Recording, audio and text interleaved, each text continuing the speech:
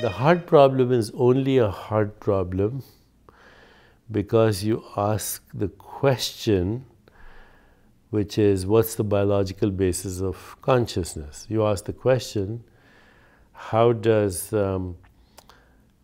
information going to my brain as basically an electrical current and causing the movement of dead matter, how does it create subjective experience? Thoughts, feelings, emotions, desires, sensations, perceptions. So it becomes the hard problem. It's unsolvable because you may have asked the wrong question. What's the biological basis of consciousness? If you asked the other question, how does consciousness experience itself as matter, there's no hard problem. Okay, so the problem only exists if you have a physicalist ontology.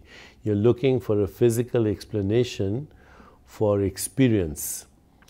And what scientists don't realize is that they're using experience to explain experience.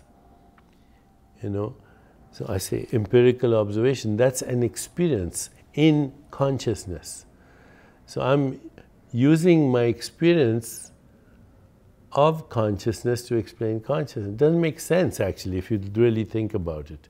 What we call a particle is a space-time event in consciousness. People like Hans-Peter Duer, you know, was a colleague of Werner Heisenberg. He never used the word particle.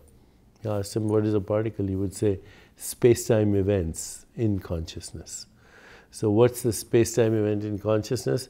Is consciousness interacting with itself, collapsing on itself to experience itself as that object of experience. I don't think there's a hard problem of consciousness. I think there's a hard problem of matter. How do we experience a material world when it's not material?